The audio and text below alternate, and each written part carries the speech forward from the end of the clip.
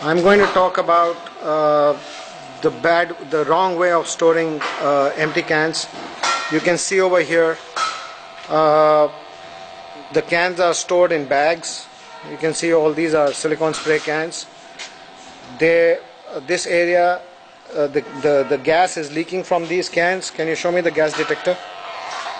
And you can see from this gas detector that all the lights are on and it is making a sound which is indicating that this entire area is filled with gas.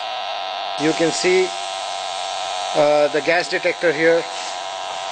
Anywhere you go, the sound doesn't stop.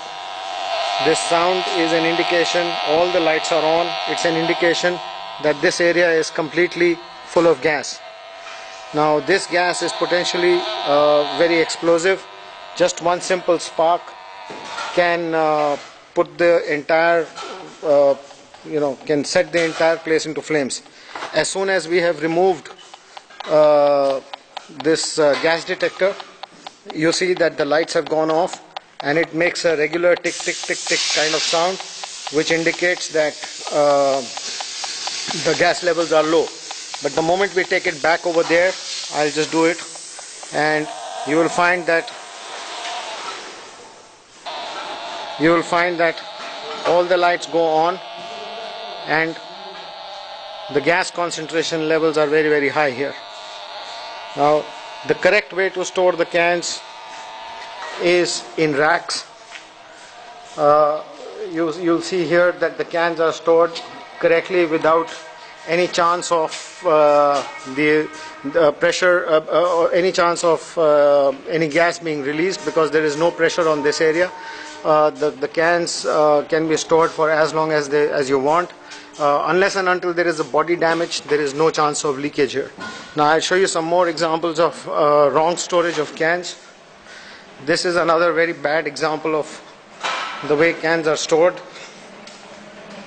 If you see over here, the gas leakage will be very high. As soon as I bring it here, you can see all the lights go on and the gas detector is making a sound. This is an indication that there's a lot of gas here which is leaking. The moment I remove it, I take it away from you see now there is the regular tick tick sound and there is no presence of gas. The moment I take this back to this area, you will see that the gas levels increase, and this is a very potentially explosive area.